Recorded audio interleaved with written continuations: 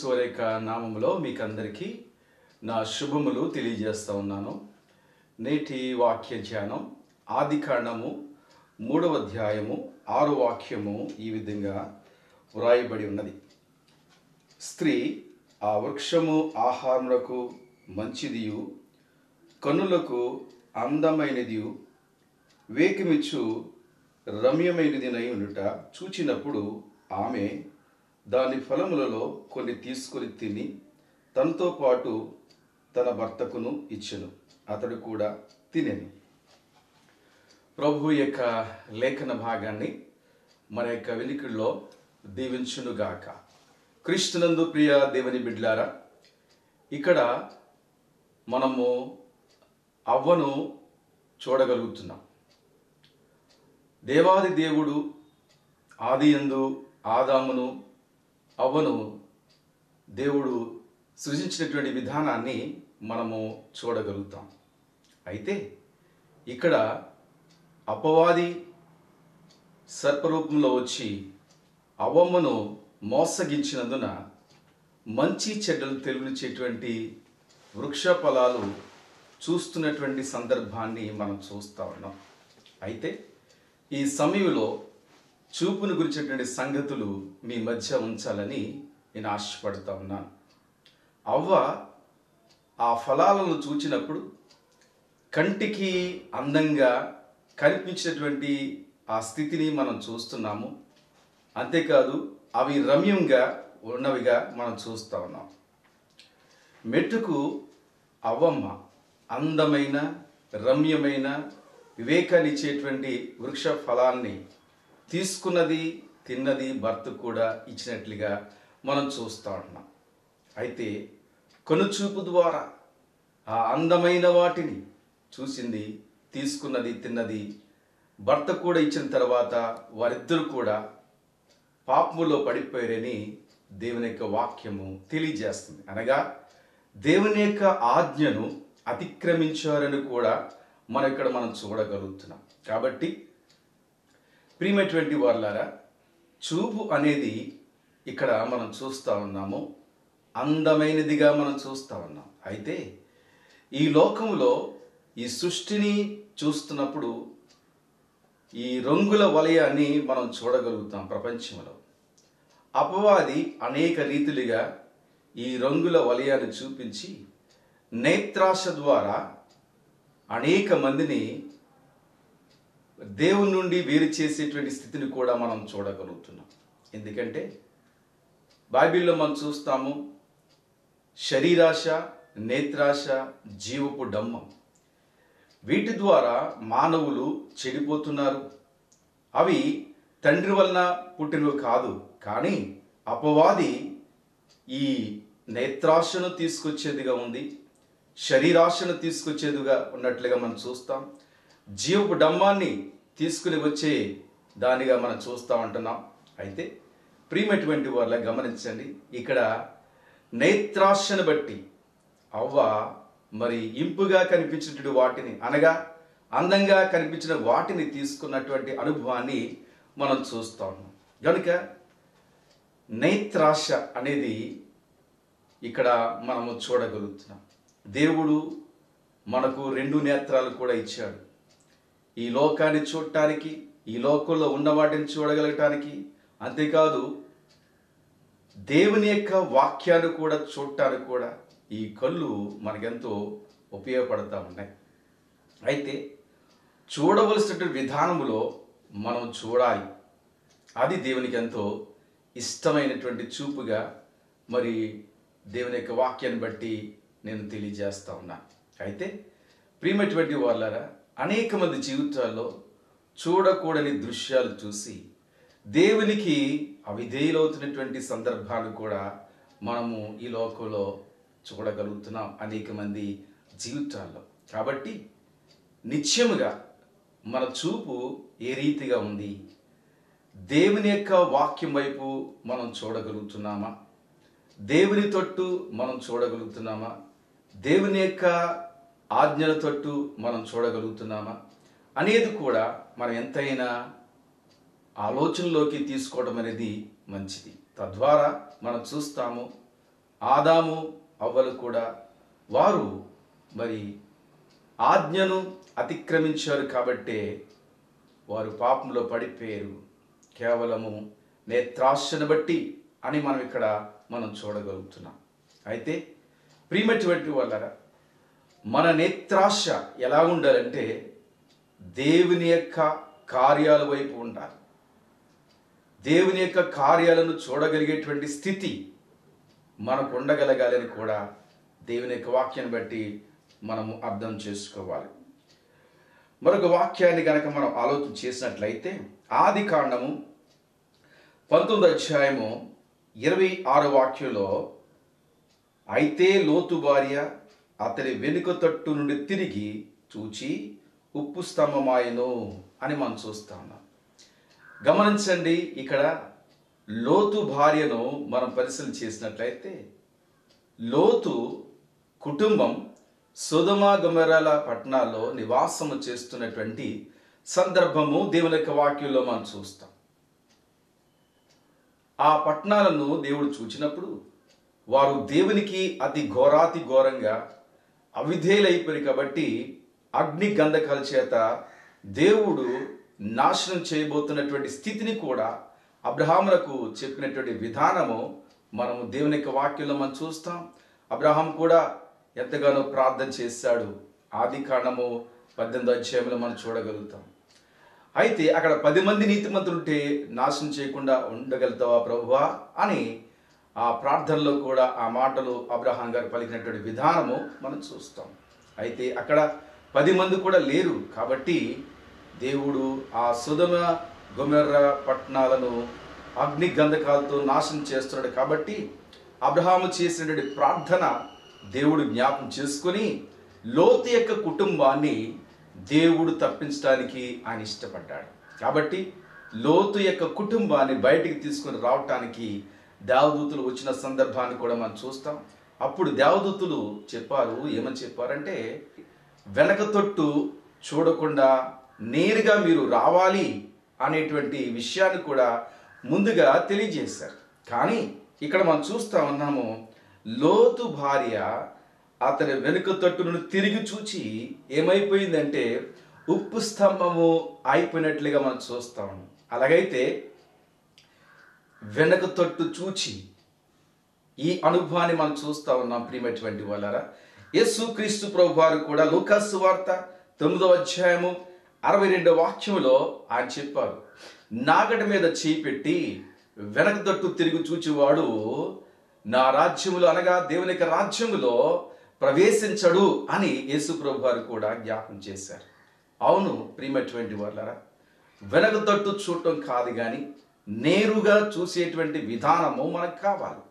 ఎవరి వైపు చూడాలి అంటే యేసు వైపు చూడాలి, లేక దేవుని వైపు చూడాలి, లేక దేవుని యొక్క మాటల వైపు చూడాలి అనేటువంటి సందర్భాన్ని కూడా మనము ఇక్కడ ఆలోచన చేయాలి. అలాగైతే లోతు భార్య యొక్క స్థితి ఆ విధంగా అయిపోయిందంటే వెనక తట్టు చూడగలిగింది, వెంటనే ఉప్పు స్తంభం అయిపోయినటువంటి స్థితిని మనం చూడగలుగుతున్నాం. కాబట్టి ప్రియమైనటువంటి వాళ్ళారా, దేవుని బిడలుగా ఉన్నటువంటి మనము మరి ఎవరి వైపు చూడాలంటే దేవుని వైపు చూస్తూ మన జీవిత ప్రయాణాన్ని లేక ఈ జీవిత యాత్రను కొనసాగించడం అనేది అది దేవునికి ఎంతో ప్రీతికరమైంది, దేవునికి ఎంతో ఇష్టపూర్వకంగా ఉండేదని కూడా మనం అర్థం చేసుకోవాలి.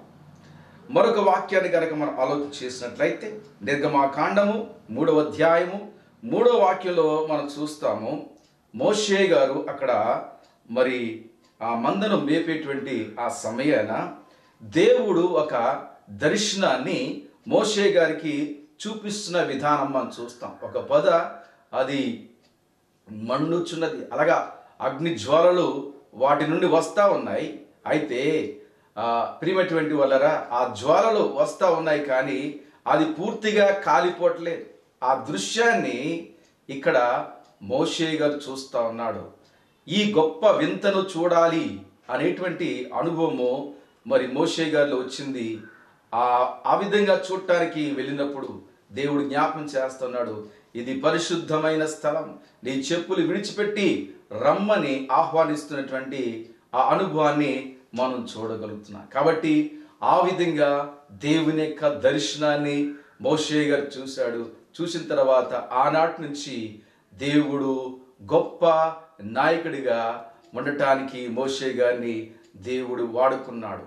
ఎందుకో తెలుసా ప్రియమైనటువంటి వాళ్ళరా, ఇశ్రాయేలు జనాంగం కొరకు ఐగుప్తు దేశంలో వారు ఎంతో దాసత్వంలో ఉన్నారు కాబట్టి ఒక నాయకుడు కావాలి. నాయకుడైనటువంటి నమ్మకస్తుడైనటువంటి మోషే గారిని ఎంపిక చేసుకున్నటువంటి సందర్భాన్ని మనం చూస్తాం. కాబట్టి గమనించండి, ఆ దృశ్యాన్ని మోషే గారు చూడటానికి ఇష్టపడ్డాడు గనక దేవుడు వాడుకోవడానికి ఎంతగానో దేవుడు ఇష్టపడి గొప్ప నాయకుడిగా వాడబడ్డాడు అనేటువంటి సత్యాన్ని మనము దేవుని యొక్క లేఖనాల్లో మనం చూడగలుగుతున్నాం. కాబట్టి ప్రియమైనటువంటి వాళ్ళారా, దేవుని యొక్క వాక్కు వైపు కూడా మనం చూడాలి అనేది కూడా ఎంతైనా సత్యమైందని నేను జ్ఞాపం చేస్తూ ఉంటున్నాను. సమూయేలు మొదటి పుస్తకము 18వ అధ్యాయము 9వ వాక్యంలో మనం చూసినట్లయితే, కాబట్టి నాటి నుండి సౌలు దావీదు మీద విషపు చూపు నిలిపెను అనే మాట మనం చూస్తూ ఉన్నాం. సౌలు ఎవరి మీద విషపు చూపు చూస్తున్నాడు అని అంటే, దావీదు గారి మీద విషపు చూపు చూస్తున్నటువంటి సందర్భాన్ని మనం చూస్తాం. ఎందుకు అనంటే, అక్కడ ఒక గీతాన్ని పాడుతూ ఉన్నారు జనాంగం. దావీదునకు 10,000 కొలది, సౌలునకు 1,000 కొలది అని పాడుచున్నటువంటి సందర్భంలో సౌలు గారికి అసూయ వచ్చినటువంటి ఆ స్థితిని మనం చూస్తాము. అప్పటి నుండి కూడా మరి దావీదు మీద సౌలు గారు విషపు చూపు చూస్తున్న సందర్భాన్ని మనం చూస్తాం. అవును ప్రియమైనటువంటి వాళ్ళరా, దేవుడు ఎవరిని ఎప్పుడు ఏ రీతిగా హెచ్చిస్తాడో అది దేవుని యొక్క చిత్తం, దేవుని యొక్క సంకల్పం. అలాంటప్పుడు మనము ఎదుటి వారిని చూసి అసూయ పడకూడదు, లేక వారి మీద విషపు చూపు చూడకూడదు. కానీ వారిని బట్టి కూడా మనం ఏం చేయాలంటే సంతోషించాలి. ఎందుకో తెలుసా, అది దేవుని యొక్క సంకల్పం. నిశ్చయముగా దావీదు మహారాజు కావటానికి దేవుని యొక్క ఉద్దేశంలో ఉన్న సందర్భాన్ని మనం చూస్తాం, లేక దేవుని యొక్క సంకల్పంలో ఉన్నటువంటి అనుభవాన్ని కూడా మనం చూడగలుగుతాం. కాబట్టి మన జీవితంలో ఎవరి మీద కూడా విషపు చూపు చూడకూడదని కూడా మనం అర్థం చేసుకోవాలి. ఎందుచేతంటే మనము దేవుని వారం కనుక, మనము దేవుని బిడ్డలం కనుక, మనము మన యొక్క చూపులో దేవునికి ఇష్టమైనటువంటి రీతిలో మనము చూడగలగాలి అనేటువంటి సత్యాన్ని నేను జ్ఞాపం చేస్తూ ఉంటున్నాను. మరొక చూపును మనం చూసినట్లయితే ఇది ఎలాంటి చూపు అంటే మోహపు చూపుగా మనం ఆలోచన చేయొచ్చు. సమూయేలు 2వ పుస్తకము 11వ అధ్యాయము 2వ వాక్యంలో గనక మనం ఆలోచన చేసినట్లయితే దావీదు యొక్క స్థితిని మనం చూస్తూ ఉన్నాం. యుద్ధానికి వెళ్ళారు సైన్యం. దావీదైతే ఒంటరిగా మిద్దె మీద తిరుగుతున్నటువంటి సందర్భాన్ని మనం చూస్తాం. మిద్దె మీద తిరుగుతూ స్నానం చేస్తున్నటువంటి బెత్షెబను చూశాడు. చూచిన తర్వాత ఇంటికి రప్పించుకుని ఆమెతో పాపము చేశాడని దేవుని యొక్క వాక్యము తెలియజేస్తాము. అలాగైతే ఇది ఒక మోహపు చూపుగా మనం అర్థం చేసుకోవచ్చు. ప్రియమైనటువంటి వాళ్ళరా, దావీదు ఈ రీతిగా ఈ చూపు ద్వారా పాపంలో పడి అతని యొక్క వ్యక్తిగత జీవితంలో మరి దేవుని దృష్టికి అది ఘోరమైంది. అయితే ప్రియమైనటువంటి వాళ్ళరా, నాతాను అనేటువంటి ప్రవక్త ద్వారా దేవుడు జ్ఞానోదయాన్ని దావీదులకు కలిగించిన పిదప మరి దావీదు దేవుని యొక్క సన్నిధిలో ప్రలాపించాడు. 51వ సంకీర్తనలో మనం చూసినట్లయితే దావీదు చేసినటువంటి పాపం యొక్క ఒప్పుకోలును అక్కడ మనం చూడగలుగుతాం. ఎంతగానో దేవుని యొక్క సన్నిధిలో విన్నవించుకున్నాడు, ఎంతగానో దేవుని యొక్క సన్నిధిలో ప్రలాపించాడు. అందుకే దావీదు దేవునికి ఇష్టడయ్యాడని కూడా లేఖనాలు మనకు తెలియజేస్తూ ఉన్నాయి. కనుక ఈ రోజుల్లో మనం ఆలోచన చేసినట్లయితే ముఖ్యంగా యమనస్తులైనటువంటి వారు ఈ మోహపు చూపుల ద్వారా అనేక రీతిలుగా చెడిపోతూ ఉన్నారు. వారు దేవుని దృష్టికి దూరం అయిపోతూ ఉన్నారు. అనేక రీతులుగా వారి యొక్క జీవితములో ఈ చూపును బట్టి లేక ఈ మోహపు చూపును బట్టి వారు నష్టపోతూ ఉన్నారు. అంతేకాదు వారు దేవుని కొరకు నిలిచి ఉండలేకపోతున్నారు.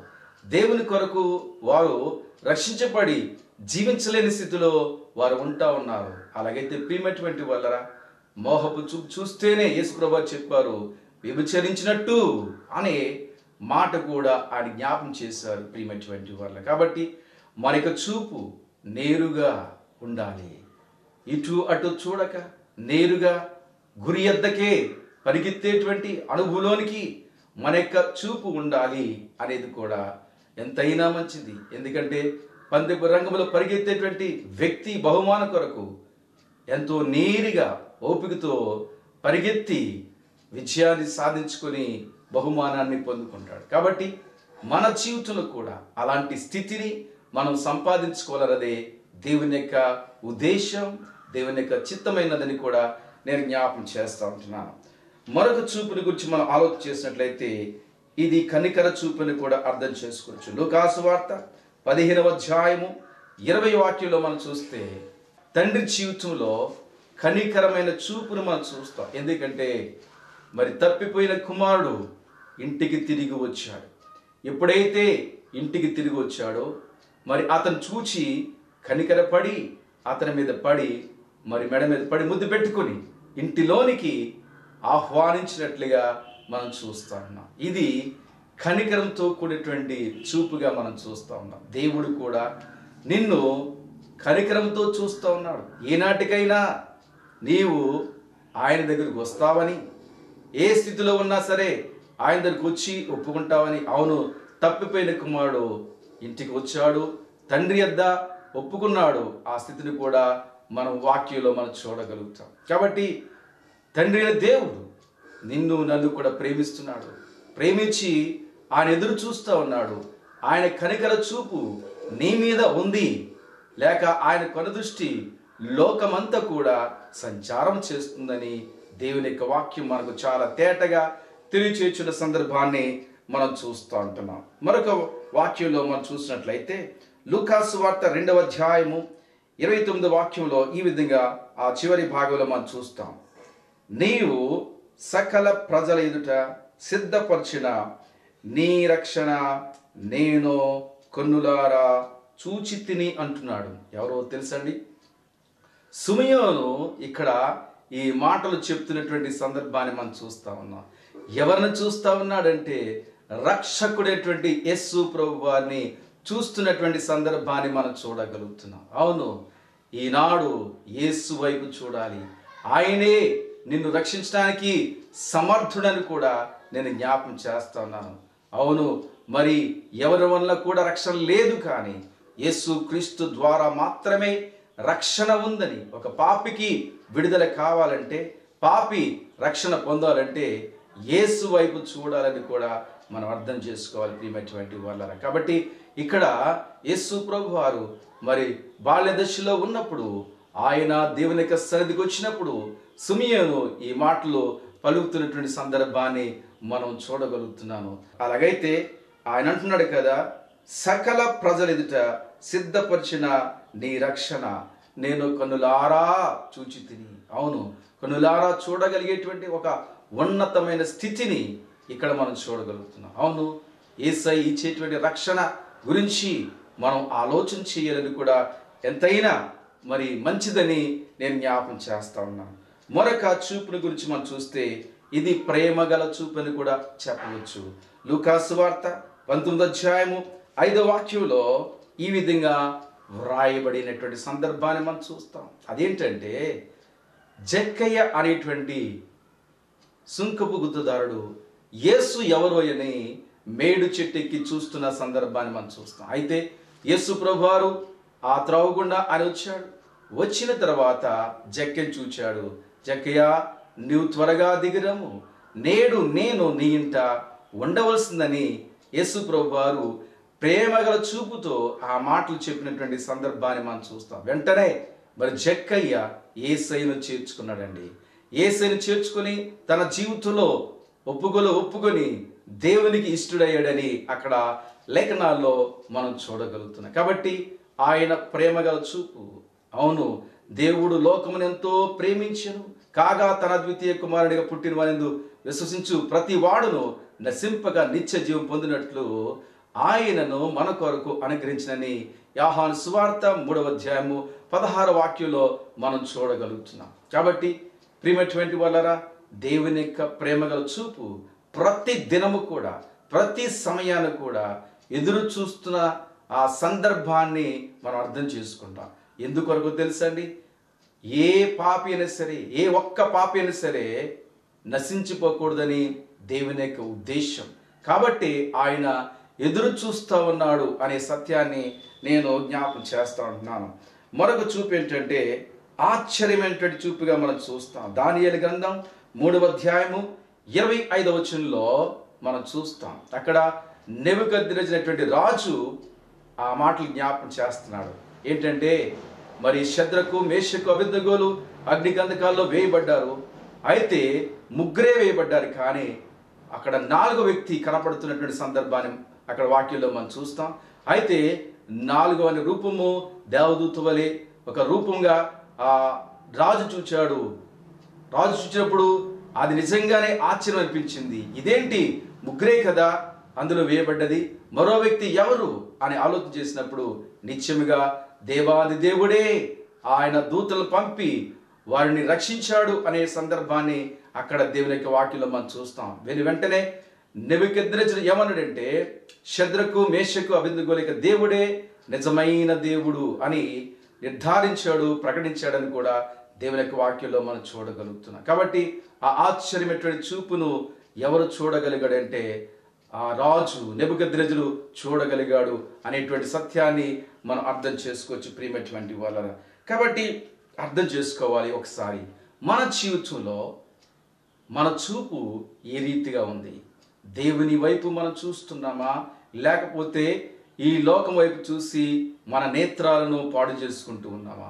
ఈ లోకాశను చూసి మనం పాడు చేసుకోకూడదు, కానీ ఎవరి వైపు మనం చూడాలంటే దేవుని వైపు మనం చూడాలి.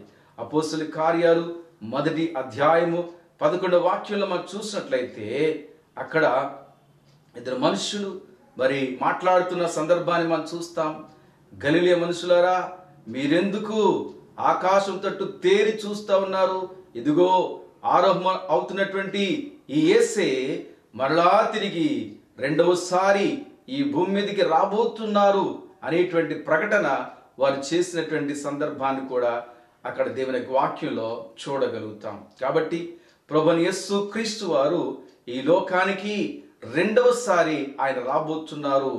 మొదటిసారి ఆయన వచ్చారు ఎందుకంటే మానవులందరినీ కూడా రక్షించడానికి ఆయన కల్వరి గిరిలో మరణించారు అనేటువంటి సత్యాన్ని మనం అర్థం చేసుకోవాలి. కానీ రెండవసారి ఆయన రాబోతున్నాడు సంఘాన్ని ఆకర్షించుకోవడానికి, ఆయన బిడ్డలను ఆకర్షించుకోవడానికి, ఆయనలో ఉన్నవారిని ఆకర్షించుకోవడానికి రెండవసారి ఆయన రాబోతున్నాడు. ప్రపంచమంతా కూడా ఆ సన్నివేశాన్ని చూడగలుగుతారు అనే సత్యం కూడా ఇక్కడ మనం దేవుని వాక్యం ద్వారా అర్థం చేసుకోగలుగుతున్నాం. కాబట్టి ప్రియమైనటువంటి వాళ్ళరా, వాక్యాన్ని చూస్తున్నటువంటి బిడ్డలారా, ఒకవేళ ఇంకా మీ యొక్క స్థితి, మీ చూపు దేవుని వైపు లేకుండా ఉన్నట్లయితే దేవుని వైపు చూడాలి. ఆ చూపు దేవుని తట్టు ఉన్నట్లయితే, దేవుని యొక్క రక్షణ వైపు చూడగలిగినట్లయితే తప్పగా దేవుడు నిన్ను రక్షించి తన బిడ్డగా చేసుకోవడానికి ఆయన ఇష్టపడుతున్నాడు అనేటువంటి సత్యాన్ని నేను జ్ఞాపకం చేస్తూ ఉంటున్నాను. కాబట్టి ఈ సమయంలో చూపుని గురించి సంగతులు కొన్ని విషయాలు మీ మధ్య ఉంచాను. అయితే ప్రియమైనటువంటి వాళ్ళరా, మనము మొదటి నుంచి కనుక ఆలోచన చేసినట్లయితే ఆ అవ్వ అందమైన వాటిని చూచి నేత్రాశ ద్వారా ఆమె తీసుకుని భర్తకిచ్చి తద్వారా దేవుని యొక్క ఆజ్ఞను ధిక్కరించారు. తద్వారా వారు పాపంలో పడిపోయారు. అయినప్పటికీ కూడా దేవుని యొక్క సంకల్పం, దేవుని యొక్క ప్రేమ ప్రతి ఒక్కరిని కూడా రక్షించడానికి ప్రభువైన యేసు క్రీస్తు వారు ఈ లోకానికి ఆయన మానవ అవతారంలో దిగివచ్చారు అనేటువంటి సత్యాన్ని కూడా మనము దేవుని యొక్క వాక్యం ద్వారా మనం తెలుసుకోగలుగుతున్నాం. ఒకవేళ వాక్యాన్ని చూస్తున్నటువంటి వారిలో ఎవరైనా ఇంకా దేవుని చూడకుండా ఉంటే గనక ఈ రోజైనా ఈ సమయమైనా దేవుని తట్టు చూస్తూ రక్షణ పొందినట్లయితే రేపు నీవు ఎక్కడుంటావంటే దేవుని యొక్క సముఖములో, దేవుని యొక్క రాజ్యములో శాశ్వత కాలము కూడా, సదాకాలము కూడా జీవించేటువంటి గొప్ప ధన్యతను నీవు పొందుకుంటావు అని జ్ఞాపం చేస్తూ ఈ మాటలు నేను ముగిస్తున్నాను. ప్రభు యొక్క మాటలు మన వినికిడిలో దీవించును గాక. ప్రార్థన.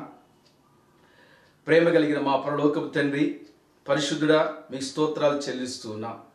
ఇంతవరకు ప్రభువా వాక్యం ద్వారా మాతో మాట్లాడిన విధానం బట్టి స్తోత్రాలు చెల్లిస్తున్నా.